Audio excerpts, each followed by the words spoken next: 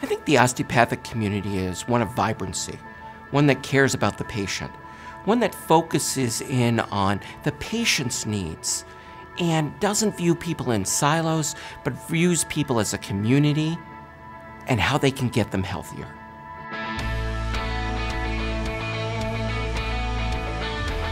Ross is a very charismatic leader. He has a very strong following.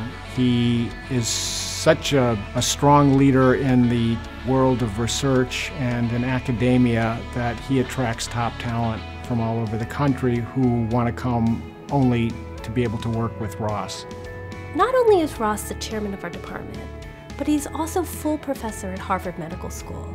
I can think of maybe one or two that might have one of those titles, but no one in my knowledge has both of those titles as an osteopath in this institution.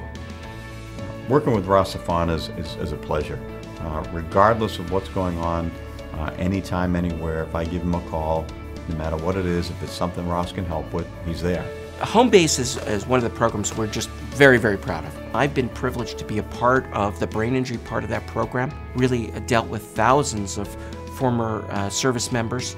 And I think a critical element of that program is that each person is unique and individual, that we look for their focused problems.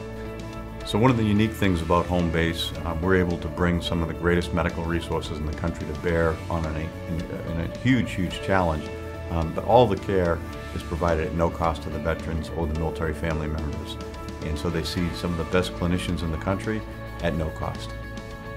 I've worked with a lot of very, very talented physicians, and Ross is top-notch. He's one of a kind, and it does not surprise me at all that he is receiving this honor as the Physician of the Year by the American Osteopathic Foundation. I can't think of someone more deserving. I can't think of someone more compassionate. I can't think of someone who has taken the osteopathic profession to a larger playing field than Dr. Zafonte. I think this profession has given back so much to so many people. And I feel that fortunate to be a small part of the overall community and to giving back to that community.